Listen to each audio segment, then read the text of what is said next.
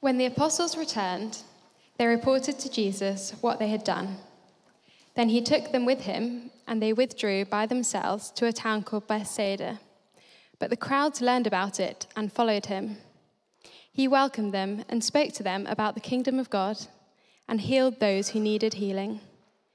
Late in the afternoon, the 12 came to him and said, "Send the crowd away so that they can go to the surrounding villages and countryside and find food and lodging, because we are in a remote place here." He replied, "You give them something to eat."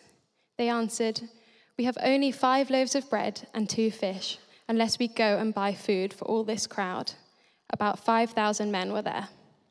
But he said to his disciples, "Make them sit down in groups of about 50 each." The disciples did so, and everyone sat down. Taking the 5 loaves and the 2 fish, and looking up to heaven, he gave thanks and broke them. Then he gave them to the disciples to distribute to the people. They all ate and were satisfied, and the disciples picked up 12 baskets full of broken pieces that were left over. Good evening, everyone. How's it going? I'm Tim. I'm wearing a shirt and I've had a haircut, which must mean that I'm preaching tonight. And what am I speaking on? Well, this just from that passage that we've just had read. This is a meal. This sermon series that will win as we think about meals with Jesus, food for the soul. And it's a meal so famous that it has a name. This is called the feeding of the 5,000. I'm sure you've heard it. It is a Sunday school classic. But it's actually not just 5,000 people. That, as the way they counted in those days, was 5,000 men. So it's actually families that they would count in. So what, this is 20,000 people, 15,000 that Jesus is ministering to in this passage from Luke's Gospel. It's reckoned that this is the largest crowd that Jesus ever ministered to. So this isn't just a meal that happens as we read this story tonight. It is a miracle. It is a miracle meal where one young boy's food is multiplied enough to become food for thousands and thousands of people. It's a miracle. But at various points throughout church history, people have tried to explain away the supernatural bit of this story. So they'll say things like, well, maybe Jesus had food hidden in a cave. Or actually that everyone in the story, well, they all had secret picnics. You know, those secret picnics that first century Israelites had. Although, and this is my favorite, the real miracle was in people's hearts as they learned to share. If we take the account seriously for what it is, we take it on face value, it is a miracle. And it's a miracle that tells us primarily about the one who did it. This passage today, I mean, this is a dead giveaway, isn't it? This passage tells us about Jesus. The Bible always tells us about Jesus. I know that. But this miracle tells us about what he is like. It tells us about who he is and about what he does. I love how Tim Chester, the author of A Meal with Jesus, which is a book I'd highly recommend, he puts it like this: Jesus is known through his catering, which I like. This meal tells us about Jesus. So why don't we pray together, and let's pray that Jesus will be revealed tonight. Let's pray, shall we? God, thank you for this chance to be here tonight together, and we pray that as we unpack your word, you would speak to us, Jesus would learn more about you, and we pray that you would be revealed in this meal. Amen. Amen. So as we read this kind of passage, what do we learn about Jesus? Well, the first thing we might think about is that we learn about his character, the character of Jesus. Let's read verse 10 again, shall we? It's going to come up on the screen. You can read along in your Bible. When the apostles returned, they reported to Jesus what they'd done. Then he took them with him, and they withdrew by themselves to a town called Bethsaida. But the crowds learned about it and followed him. He welcomed them and spoke to them about the kingdom of God and healed those who needed healing. And the key thing to note here is that Jesus was taking the lads, the disciples, on a retreat, essentially. And they've been ministering, and Jesus just sent them out earlier in Luke 9 to go travel all about the place and to heal and to preach and to do all the things that he's been doing. And you'd see this in Jesus' ministry. He'd spend time with people and he would retreat. And he'd spend time with people and he'd retreat. And that's what they're all doing together at this point. And I don't know much about the place of Bethsaida. It's right by the Lake of Galilee. Maybe there are great views. There's a great couple of hotels, some nice spa rooms. You know, the lads are going on a break. But the people find out. The crowd finds out where Jesus is going, and I get it, probably like a mob, you know, they mob him. They find out where he's going, and there must have been so many people, overwhelming amounts of people. But what do you notice about Jesus' reaction? Despite tiredness, despite the fact that they'd probably been ministering to thousands of people already just in the past few weeks. Verse 11 again, he welcomed them and spoke to them about the kingdom of God and healed those who needed healing. In this moment, moved with compassion, Jesus welcomes the crowd. He welcomes them, speaks to them, heals them, feeds them. You see, this feeding, this meal, reveals his compassion. Can you see his compassion? The way he welcomes them. He doesn't say, sorry, I'm too tired. That's what I would do. I mean, have you ever been so tired that you don't ever deal with people? No, of course you haven't, because you're all really holy. Jesus is amazing. He welcomes them. This tells us about Jesus' character. I hope you can see that. But also, this meal, this feeding, tells us about Jesus' mission. Because our passage today is a fulfillment of what Jesus declared was happening, was arriving, was coming in his ministry. So he said in Luke 6, "Blessed are you who are poor, for yours is the kingdom of God. Blessed are you who hunger now, for you will be satisfied." Now, as we'll come to, this promise of being fed, of being satisfied, that has a deeper meaning. But in Jesus' mission, it had a really literal one. Jesus came to minister to the poor and to the hungry and to meet their needs. So if we look at verse 17, it says, they all ate and were satisfied. They all ate and were satisfied. There's so much food, there's food left over. And it's been remarked that Luke's gospel especially highlights and emphasizes Jesus' ministry to the poor. Now, Jesus came to minister to all kinds of people, rich and poor and everyone in between. But he came for especially those that society might overlook. And that was part of his mission. And we see that displayed here in this story.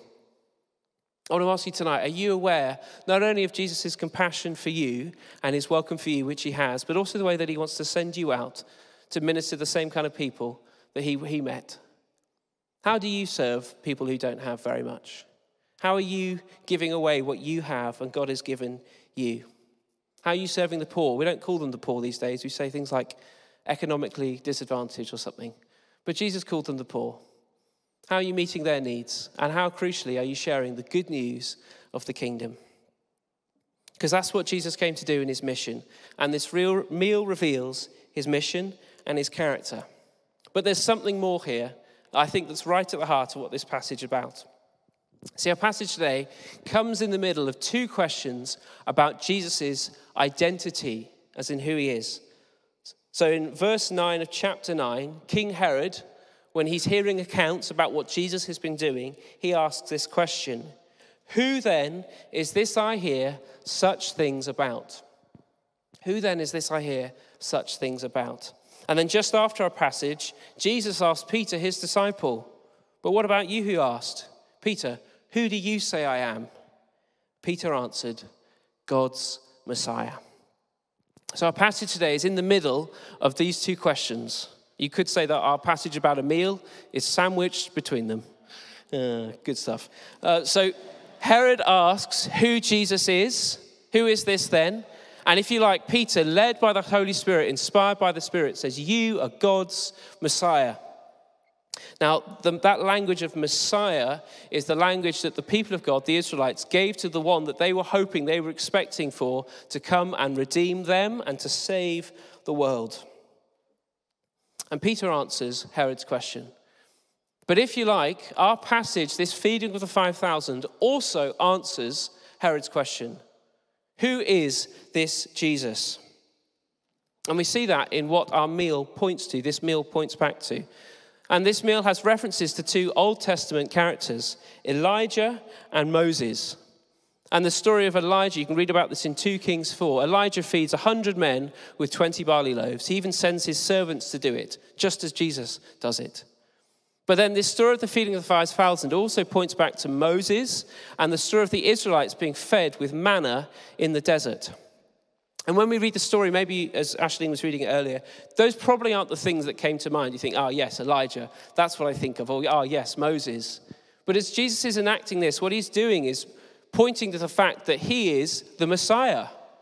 He's like a new Elijah who's come to feed the people of God. He is a new Moses who's about to lead an exodus for people out of slavery.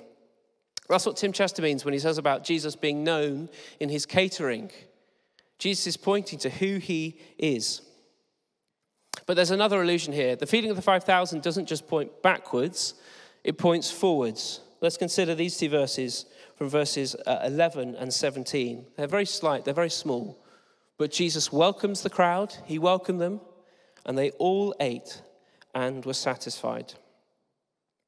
And in this welcome of the crowd and in this satisfaction that they have, we don't just see meals that happened, but this is a sign of a meal and specifically a banquet that is to come. So do you remember that Jesus, I've done this before, Jago, I'm so sorry. Do you remember when Jago, that's happened too many times.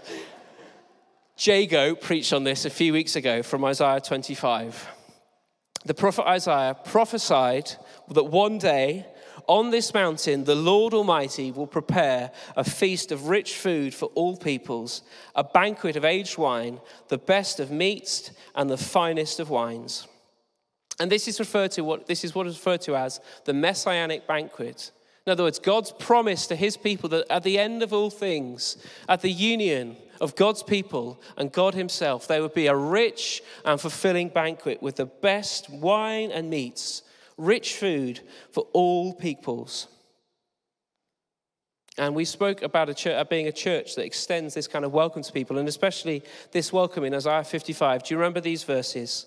Come, all who are thirsty, come to the waters, and you who have no money, come buy and eat. Come buy wine and milk without money and without cost.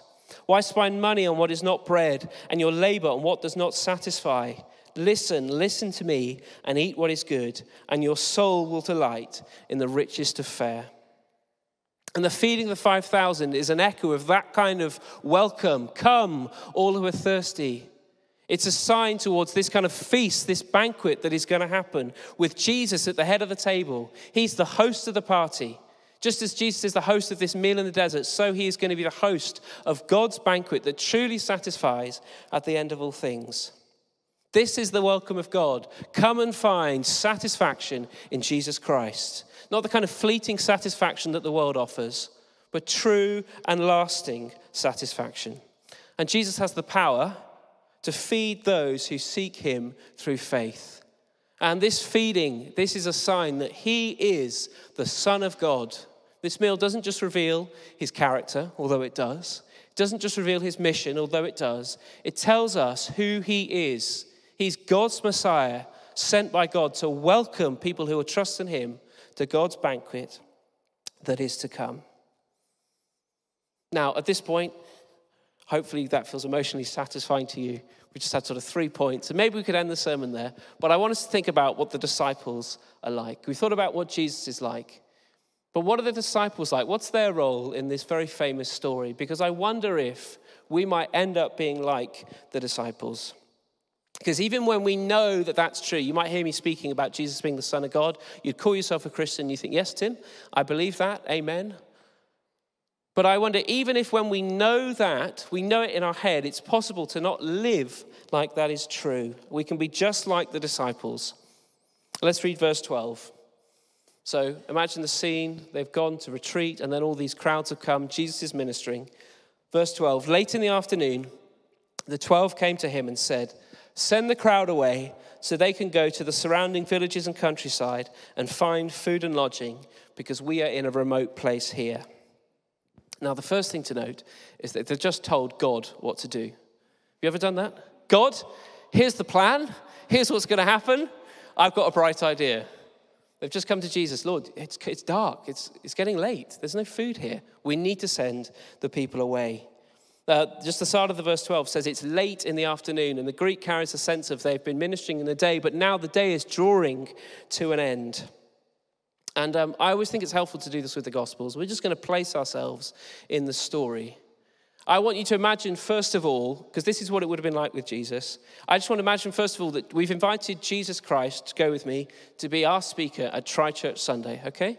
Jesus Christ, Son of God. I mean, that would look great for the advertising, wouldn't it? Come to church. Who are you going to hear? Literally God, okay? Okay, well, this is what it was like with Jesus. So many people came here. This church would be totally, totally full. And with the way Jesus ministered, things tended to go on. There's so many people. So, we team up. Jesus, great. 11:15 service, nice and punchy, evangelistic. Those stories that you do, we love that. More of that, okay? Got it? Wrapped up, 25 minutes, okay? Not a second longer. Sounds like Jago talking to me. 11:15, okay, at some point he starts preaching. 12 o'clock comes, he's still going. 1 o'clock comes, he's still going. 2 o'clock comes, everyone's chickens in their ovens that can have a roast dinner are starting to look rather black at this point. 3 p.m. comes, he's doing his 5th call for prayer ministry. 4 p.m. comes, Jago's really, really struggling at this point. 5 p.m. comes, 6 p.m. comes, Jesus is on his, Jago and Jesus, I did it again. 6 p.m. comes, Jesus is on his 17th call for prayer ministry. Now, if that were happening, the staff team here, well, firstly, we'd all be on WhatsApp, because that's what we do sometimes. Who does this guy think he is? We're going to have to wrap this up. Tim, go up there and pull him off the stage. Maybe we'd be actually back in the foyer. We'd be chatting to each other. What are we going to do? We need to go. That's exactly what it was like for the disciples. It's late in the afternoon. They see Jesus ministering and ministering and ministering, and they start working out. They're looking around, looking at the time. They says they're in a remote place here. Maybe they could see the sun setting over the Sea of Galilee, and they start to look around at the massive number of crowd. They're sort of counting them up, and then they look, hang on, how are we going to feed any of them? What are we going to do? So here's what I imagine happened. So they decided to get a committee together and have a chat, okay? Because that's what we'd do here. So this is what I imagine the disciples would do. And maybe they were talking with each other and they're saying, God, it's getting late, isn't it? Tell you what, I am starving. I'm starving. If I don't get food soon, I'm going to starve to death. And then one of them says, maybe it was Peter, starve to death. Perfect, I've got it. We're going to go tell Jesus that the people are hungry because he seems to care about the people. He seems to have forgotten about us, but he'll listen to us if we talk to him about the people. And they go up to him, and maybe Jesus was speaking to the crowd. So you can imagine it, massive crowd, and they have to go to Jesus. Jesus, sorry everyone. Jesus, come. Jesus, come. So me and the lads, can we just say the first thing we want to say is we just love this whole sermon series that you're bringing in one afternoon. That is so good. And, we could go all night, Jesus. But the problem is the people are hungry, Jesus. I mean, I don't know if you've seen The Time. Do you ever watch? The people, Jesus, they're hungry. And, I wonder what they imagine Jesus would say at this point. Yeah, lads, don't worry. You're right. Let's send them away, shall we? But look at this, verse 13. This is Jesus' response. You give them something to eat. Sorry, Lord? You give them something to eat. You're so concerned about the people. Well, you give them something to eat. Excuse me, Lord. And then maybe the spokesperson went back from Jesus and has to go to the group. And they say, did you tell Jesus about the people being hungry? I did. I told Jesus about the people being hungry. And what did Jesus say? He said, you give them something to eat. Pardon? He said, you give them something to eat. And they think, classic Jesus, always answering a question with a question, answering a suggestion with another suggestion. Right, let's find some food. And so what they do, and we know this from the other gospel accounts, is that they go and find a young boy who's got 5 loaves and 2 fishes, his food for the day. And we see this in verse 13. He replied, you give them something to eat. And they come back finally. We only have 5 loaves of bread and 2 fish, unless we go and buy food for all this crowd. Can you hear the tone there? We have only got 5 loaves and 2 bread. With Jesus, we've tried. And do you want us to go and buy food for this whole crowd? Do you really expect us to do that, Jesus, given the time? Unless we go and buy food. And what does Jesus say at this point? Because they must have been thinking, surely, if we go and tell him that we've only got 5 loaves and 2 fish, he's going to have to send the people away then. What does Jesus say this time? Verse 14. But he said to his disciples, have them sit down in groups of about 50 each. Excuse me, Lord? Now what are you telling us to do? Groups of 50. Lord, you do realize that we only have one of these snack packs, and that's not going to get us very, very far, is it? Anyway, verse 16.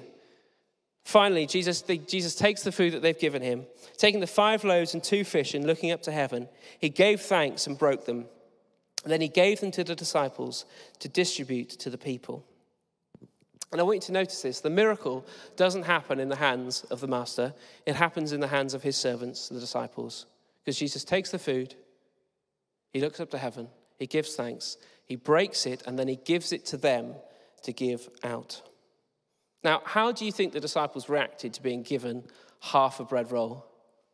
You done praying, Jesus? You don't want to pray some more over this? No? Fine. Okay, fine. Right.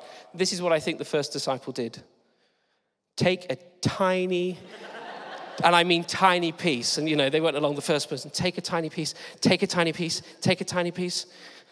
I said a tiny piece, Rosie. Don't be such a glutton. But something amazing happened as they're giving the food out. The more they break it, the more there is. This doesn't describe how the miracle happens, but the more they break the bread, the more there is to give out. There's such abundance of food that it says that they all ate and were satisfied, verse 17, and that there are 12 bags of food left over, which I think is Jesus' way of saying to the disciples, I really do care about you, because they gave them all a doggy bag. And here's the thing, I know I've labored the point and I've told it in a long way, but the question I want to ask is are we sometimes like the disciples? Losing sight of what Jesus miraculously offers us, and especially the satisfaction he offers. You see, for the disciples in that moment, they've noticed that there's a problem. But they think the only solution that there is their idea, and it's a worldly, natural one at that. Because it's like they couldn't see who's in front of them. We can be the same. It can be so easy that even though we know who Jesus is, we lose sight of what he offers us and what he can miraculously provide. Don't we just end up thinking exactly like the disciples? As in, we think the solution to my problems and other people's needs are the ideas that I have and the things that I make happen for my own life. And when I get those things, that's when I will be happy. And that is when I will be satisfied. And we lose sight of Jesus' satisfaction. As in, when I get the right job, then I'll be really satisfied. When I make enough money, then I'll be really satisfied. And I don't know if you've ever done that or specify. Usually it's quite a lot of money. When I get this amount, when I earn this amount, when I get this much each month, then I'll be happy because then I'll be comfortable. I'll be really happy and satisfied when I get that magic combination of a house and a spouse. I wish I could think of a word for children that rhymed with house and spouse, but I can't. But let's add it in there. I'll be really satisfied when I get a family. If I'm really honest, at the moment for me, my version of the good life looks like playing a lot of golf. And if you know me, you'll know that I've probably spoken about that to you. And I'm just excited every time I get to play. And I've got this dream somewhere in the background about playing regularly, and I'm a member of a really nice course. Tell you what the dream really is. It's actually to be a chaplain to a golf. That's a whole other story. I know that's a bit pathetic. The other thing we can lose sight of, as well as becoming quite focused on, well, here's what I need for my life, we can lose sight of what God has called us to do to feed and to provide for other people. What did Jesus say to his disciples that I bet took them by surprise? You feed them. You feed them. In other words, you play your part in providing for them. And the danger is that as we're wrapped up in our lives, we can become quite self-centered. And we think, well, I've just got to provide for me. It's hard enough to do my own life. How on earth am I going to look out for anybody else? And I especially mean with caring, as we've spoken already about tonight, about caring for the poor, as in the kind of people that Jesus spent his time with. So we can forget about that, but also we can forget sometimes that we have what people really need. You see, people don't just need feeding, and they don't just need equality or equity, as people talk about these days. They don't just need justice. They need to know Jesus Christ.